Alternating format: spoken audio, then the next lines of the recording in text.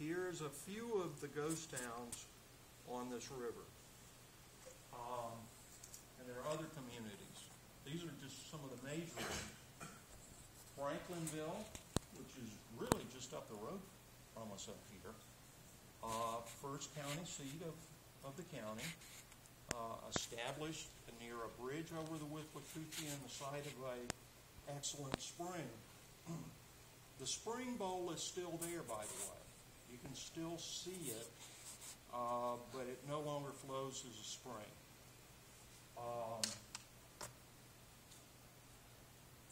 You go up to Franklinville Road, dirt road, turn, there's a eroding historical marker out in the field.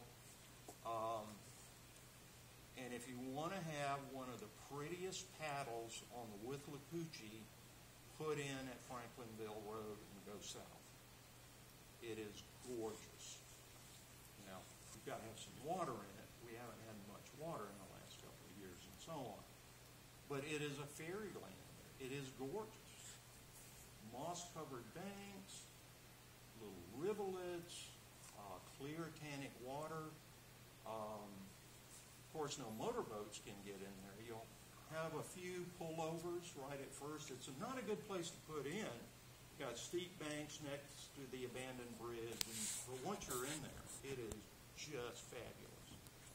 From there down to Staten Bridge, beautiful, beautiful paddler, all the way down to the twin bridges at 41 and so on. I highly recommend